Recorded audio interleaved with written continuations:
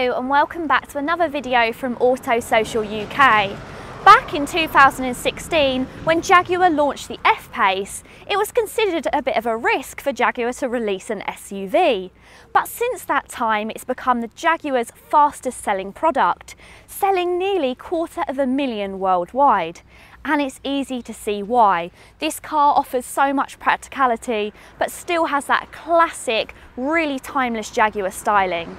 If you like new car reviews and you're just finding my channel now, then please don't forget to go ahead and hit the subscribe button. I'd love to have you join me on my channel. Okay, let's get into the rest of the video. The Jaguar F-pace has had a well-needed revamp for 2021. The exterior already looked great, however they've just had some design tweaks which has elevated it further. They've also made some changes on the interior which have made a huge amount of difference, which I'll go into later. Starting off with the bonnet, this has now a much more aggressive hump, and also on the previous car it used to have a bonnet shut around here which was a little bit unsightly. However, they've now brought it forward and it has a much more sleeker, seamless design. As you can see, the bonnet does also overhang the lights slightly and gives it a more aggressive look, you know, like a race me face, you know, like... Okay, that wasn't the best race face, but you get what I'm trying to say. They also have some redesigned front headlights which now feature a double J. On the previous cars they just had a singular J, and these look really good. This car is actually fitted with the black pack, which is around £650, but completely changes the style of the car. You've got a black front grille, you've also got the black surround of these air vents, and also a black gloss front splitter. In my opinion, this is the best view of the Jaguar F-pace. It really does look sleek and stylish. Unfortunately, that black pack might be quite good value for money at £615, but if you also wanted privacy glass, that's going to cost you a further £415. Around the back, the design changes have continued, and you no longer have some physical tailpipes because Jaguar want to come across as a much cleaner brand. After all, they say that they're going to be completely electric by 2025.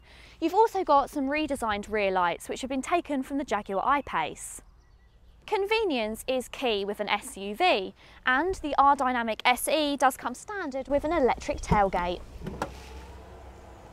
The F-pace's boot boasts 613 litres, which is bigger than the Macan's and only 20 litres smaller than you'll find in the Porsche Cayenne from the class above.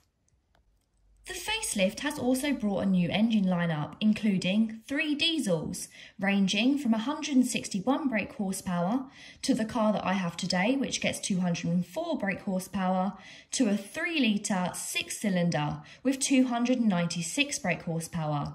There's also 3 petrols in all, including a plug-in hybrid.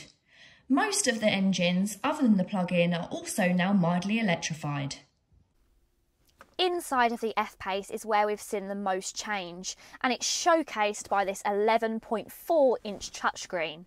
Now previously the system in the Jaguar F-pace was a little lacking. It was slightly laggy and it was just lacking in all the equipment that you get in modern cars. However, this system is completely different.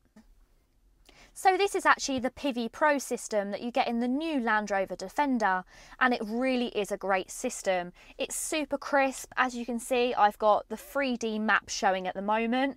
You've also got all of your Apple CarPlay and Android Auto, as you'd expect, but you've also got the 360-degree cameras, which really are quite fancy, and especially for when parking with such large wheels, these are really handy to make sure that you can zoom in and you're not going to hit any of those alloys. Despite the fact that this screen has been chemically strengthened and also has a dual coating of anti-glare to reduce fingerprints, you do still get a lot of fingerprints, so you're going to want to keep a little cloth in the car to always be wiping it clean. Jaguar say that the new system on this Pivi Pro 2.0 means that everything, up to 90% of it, is found with just 2 clicks away, and it is a lot quicker and more responsive.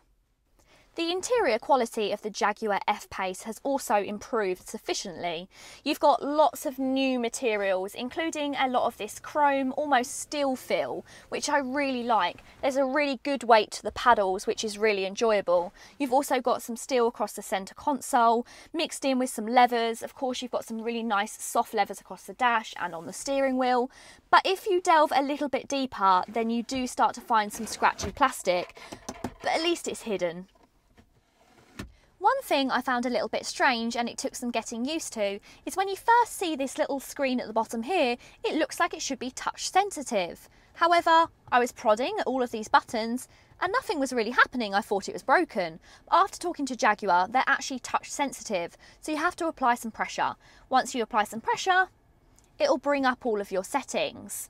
You also will need to twiddle these dials to change your temperature, but pull them out to change your fan speed, which I think if you don't have that explained to you, it might be a little bit difficult to find. The car doesn't come standard with an electric sunroof, and you have two options. You can have a standard sunroof, or you can have this one, which is electronically sliding. Now this is a £1,600 option, but I definitely think it's worth having, especially when you have the dark headlining. It just brings a lot of light into the cabin and makes it feel a lot more spacious. So what has changed about the new F-pace? Well, mainly they've scrapped a few options. So you can no longer get the entry-level rear-wheel drive, they're all now four-wheel drive, and you also can no longer get the manual gearbox. They're all fitted with the 8-speed ZF gearbox. As I mentioned previously, the car that I'm driving is fitted with the D200 engine, which is a 2-litre, 4-cylinder turbocharged diesel, producing 204 brake horsepower. Now this car seems to have a little bit of a split personality, because when I was first driving it at low speeds, it felt a little bit underwhelming. There didn't seem to be much power beneath my right foot, but that's because I wasn't applying it particularly strongly. As soon as you are a bit firmer with that right foot, the car just completely changes its personality. It goes from being a really soft kind of quiet car to quite an aggressive car that deals really good with your inputs. My only advice is that if you are going to pick a car, I probably wouldn't go for the entry-level diesel engine.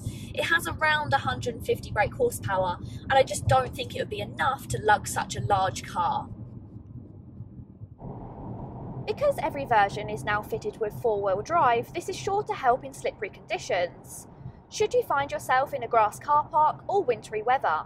And while the F-pace isn't really meant for off-road driving, Jaguar have been able to borrow a lot of know-how from sister brand Land Rover. Still, the Jaguar's limited road clearance, large alloy wheels and sporty tyres mean that the Discovery Sport is probably going to be a better bet if you live somewhere really rugged. Despite the fact that all of the cars are now fitted with a four-wheel drive system, the Jaguar F-pace won't use that unless it feels like the extra grip is needed. Most of the time it's going to behave like a rear-wheel drive car, although 100% of the car's power can be sent to the front wheels if needed. The development work that Jaguar have performed on the F-pace's suspension has definitely paid off, as potholes and poor road surfaces are noticeably smoothed out. It also grips exceptionally well, with a satisfying precision to the turn-in and decent feedback through the wheel. Of course, it's not the most extreme on-the-rails SUV that you can buy, but it's also not overly soft. It's just a beautifully assured all-rounder. Both this Jaguar F-pace and also the XF scored really highly in the NCAP independent crash testing, and that's mostly due to the strong bodywork and also the whole host of safety equipment that's on offer. Those include things like traffic sign recognition, lane departure warning and autonomous emergency braking. The F-pace also makes a pretty good tow vehicle. It can tow up to 2,400 kilograms, which is about enough for a large caravan, although that will reduce to 2,000 if you go for the plug-in P400e model. Once again, Jaguar blow me away with just how timeless, but also modern and exciting their cars can be. And all things considered, when you compare this to some of the competitors, I think it's great value for money. And talking about competitors, Jaguar, Marshall, Ipswich want me to invite you to an event on the 3rd of June where they're going to have all of their competitor cars to pin against their Jaguars, just to prove to you why you should buy a Jaguar. So if you've been considering between certain brands, then why not get down to that event and test them all at the same time? I'll pop the details in the description box. If you've enjoyed this video, please go ahead and give it a massive thumbs up. And if you want to see more content like this, hit that subscribe button. Thank you so much for watching. Until next time, bye.